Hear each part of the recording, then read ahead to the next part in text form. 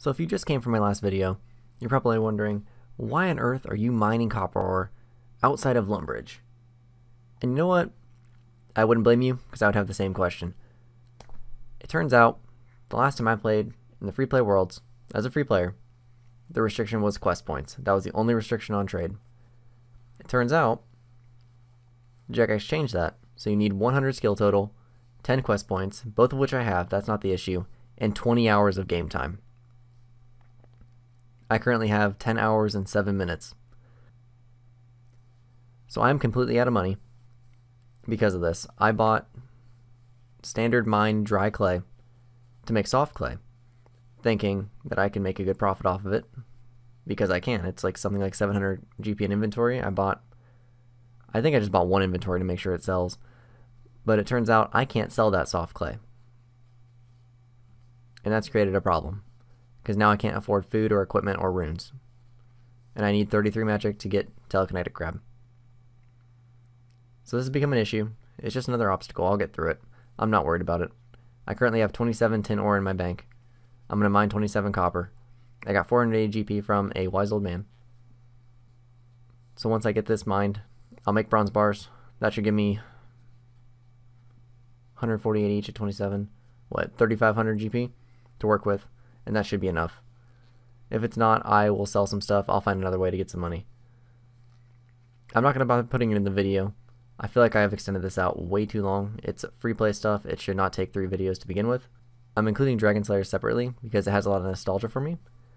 I spent a lot of time just working my way up to Dragon Slayer on multiple accounts way back in the day, and I like to relive it every now and then.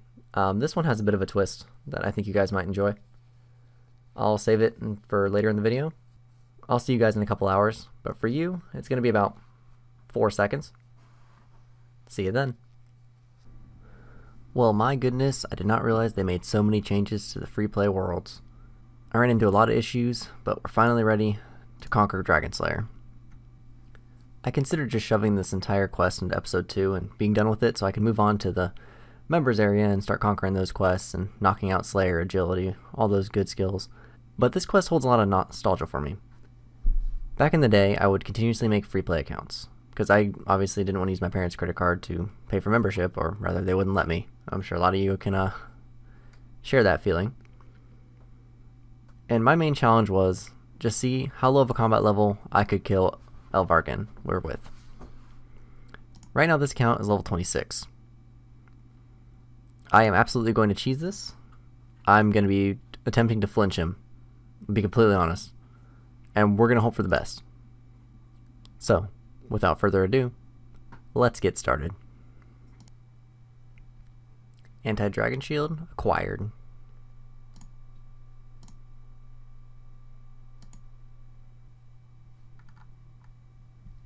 So right now, the plan is to get the Lady Lumbridge fixed up, hence the nails, hammer, and planks, and the 2,000 coins. And then we will get the map piece from the Goblin in the Port Sarim jail. Next we'll head up to Melzar's Maze and get that map piece, and finally we'll go to Thalzar and grab that piece from the Dwarven Mines. Once we're done with that, we'll go talk to Ned, and we will get this show on the road. I'm keeping this Myth Sword in my inventory because it's what I intend to kill Elvarg with. If memory serves correctly, he's very weak to stab like most dragons, and this is the best equipment I can wield. I should probably mention that this is the lowest level account I've ever attempted this on, and this is my bank, so we really only have one shot at this, otherwise I'm going to have to go make more money, and I really don't want to do that.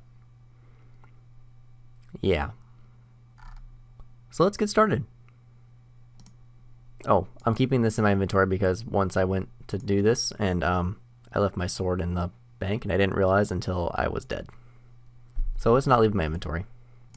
Alright, so we've got the Lady Lumbridge onto the map piece. Map piece number 1 acquired. So I didn't really need this, but I just realized I didn't have a cape. Much better. Onto the maze. So I don't remember if anything in this room is actually aggressive in this entire building. So I'm either going to see you when I get the map piece, or after I kill the Lesser Demon, or in Lumbridge. Either way. See you then. So I actually had to go AFK almost as soon as I got into the maze. My dogs were barking at something outside, and it is currently 2:30 in the morning, so they can't exactly be doing that. Thankfully I did get a little bit of the percentage though, so I should get a little bit of a reward. So really quick, for anyone wondering how to do this quest with a safe spot, you have to lure Melzar over there like I did, and then run over here to this box.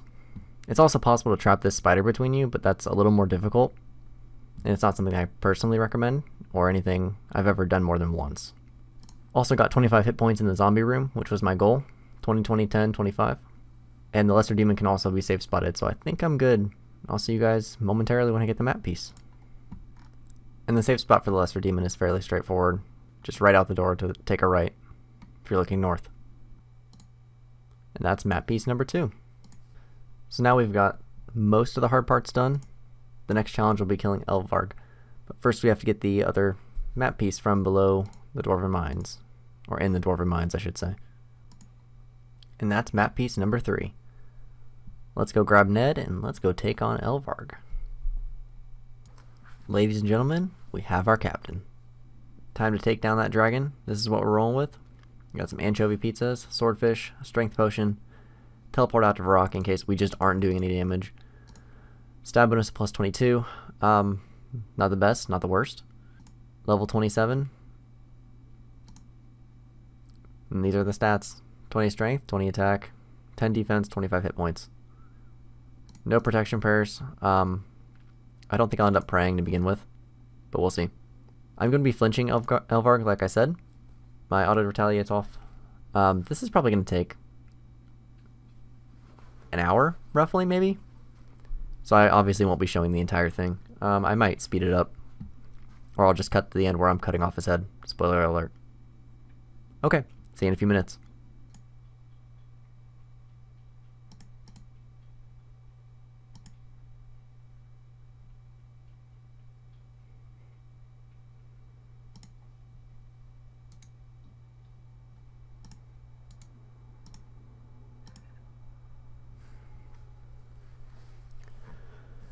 This is going to take a while. As you can see, I logged out and logged back in so we can keep track of how long this actually takes. So far we're at a minute.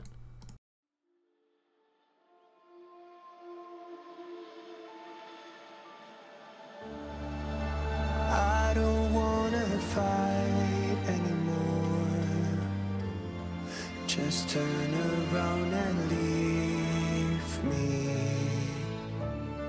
The tear in my eye drops on the floor alongside my spear.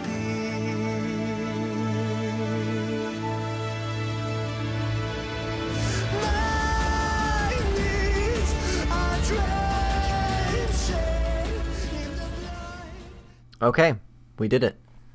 23 minutes, 54 seconds. That did not take nearly as long as I thought. Let's go complete this quest. And that's quest complete. Oh, I didn't know you need to do this quest to wear a dragon plate body too. That's pretty cool. So that bumped us up to 33 defense from level 10 and to 35 strength from level 20. And we are done here. 34 combat. Completed at level 27. I said in my first episode of this From Scratch series that I wanted to complete Dragon Slayer before I moved on to the members quests. It was an interesting little slog through the restrictions Jagex has placed on free play accounts. Specifically the 20 hours to do things like sell copper, clay, any other resource that you can get early game. It doesn't matter how many quest points you have. And that's a bit of a shame. I didn't know that beforehand, otherwise I would have planned differently. But here we are. I didn't do all the free play quests. I don't consider most of them necessary. I'll do them at some point. But Dragon Slayer was my real challenge. Elvarg died at 23 minutes 54 seconds. Thank you guys so much for watching. The next time I see you, it will be in a members world. We'll be doing member stuff, probably Druidic Ritual, and we might try and knock out some early levels. Like I said, thanks for watching. If you enjoyed, please like the video. Let me know what your favorite RuneScape quest is, or what the lowest combat level you've completed Dragon Slayer at. Make sure to subscribe to the channel so you don't miss a video, and I'll see you next time.